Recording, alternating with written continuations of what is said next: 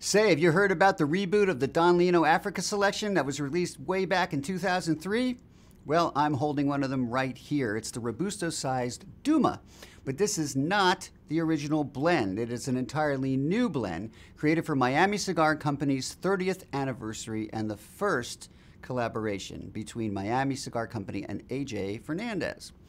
Now, for this full-flavored Nicaraguan forward blend, AJ used tobaccos from Esteli, from Jalapa, Ometepe, and he also used some Dominican Piloto Cubano. Now, the binder is an African Cameroon, and I suppose that's very apropos, and the capa is a beautiful, spotless, caramel-colored Habana 2000 grown in Ecuador that has the appearance of really nicely, freshly tanned leather.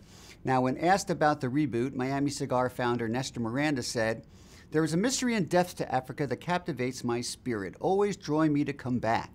This blend captures the way going there makes me feel. It is truly an amazing, even mesmerizing cigar." Well, that's pretty high compliment for the cigar. Of course, it's a cigar.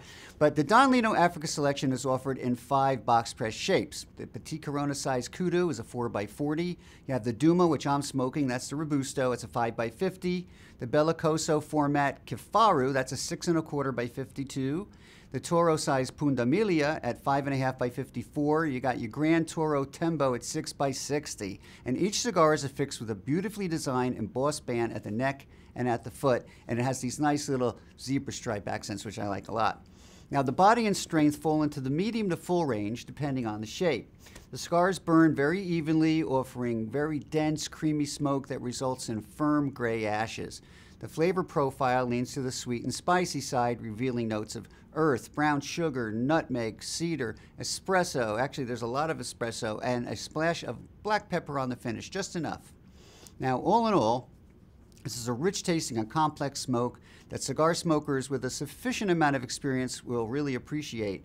Of course, you're also getting some of the best hand craftsmanship in the business. You've got AJ Fernandez who's making them, and it's brought to you by one of the world's most distinguished names in cigars, Don Lino. Now, here's what Miami Cigar and Company Vice President Jason Wood said about the Don Lino Africa.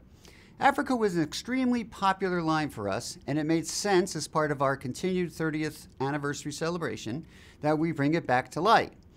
From the blend to the boxes, Africa was a complete work of art, and our goal at the beginning was to see that the consumer can experience all of that once again.